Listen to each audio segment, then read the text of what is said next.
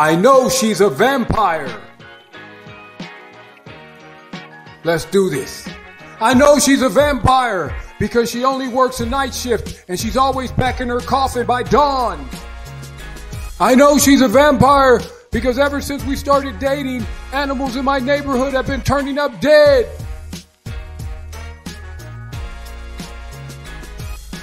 I know she's a vampire because we just celebrated her 800th birthday last night. I know she's a vampire because she drinks blood orange juice for breakfast every morning.